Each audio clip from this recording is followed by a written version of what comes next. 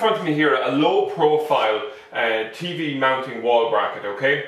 So if we look at this particular bracket, the first thing we can see on it is it covers the size range of a 13-inch TV up to a 37-inch. The second thing we'll notice how small and compact it is, okay? So it's a very neat TV wall mounting bracket, and it's ideal for televisions that we just want to mount directly onto a wall flat. So it's robust enough to hold televisions in that range, and it also comes, it's easy assembled, and it comes at a low cost, okay? So let's look at the component parts that come inside it.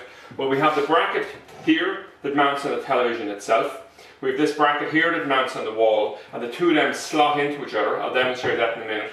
We have a set of instructions here, and also we have a bag of components here, which are spacers, bolts, and we also have plugs and bolts here that will actually be used to mount this onto the wall. Okay? So what I'm going to do here is I have a television I'm going to demonstrate this with. So we're going to do this in two steps. I'll put this bracket onto the back of the television, and I'll also then, we have a bracket mounted on the wall already, and I'll show you how we'll do that, okay? So this is a pretty typical television we might mount with this. This is actually just a 19-inch TV.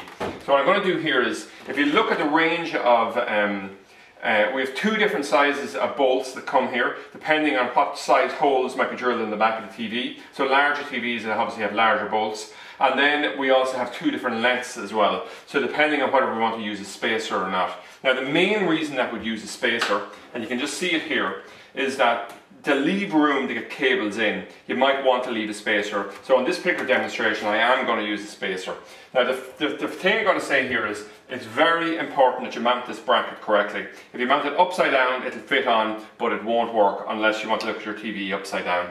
So in terms of the holes on it, it comes with a VESA 200, 100 and 75. So that's the standard spacing in between the holes. So all TVs come with this standard, industry standard.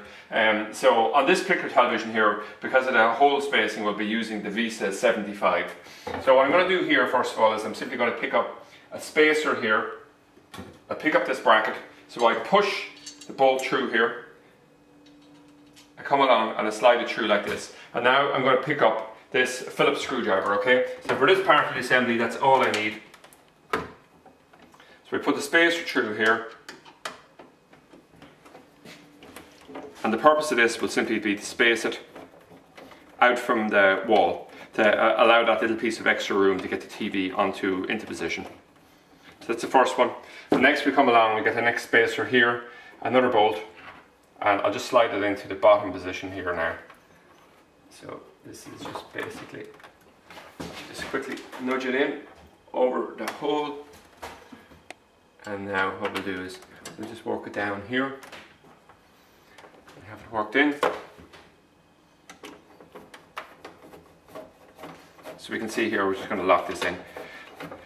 Now obviously now what I do is I just go and I put in the other four, but just for the ease of this video, just imagine I put in all four bolts, which I would obviously normally need to do for a secure mounting, okay? So what I'm going to do at this point here is I'm simply going to pick up this TV, and I'm just going to walk over here, okay?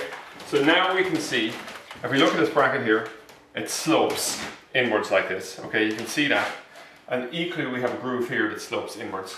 So what we can do here is, you just need to be quite tight to the wall to do this. You actually just come along and just slide it down.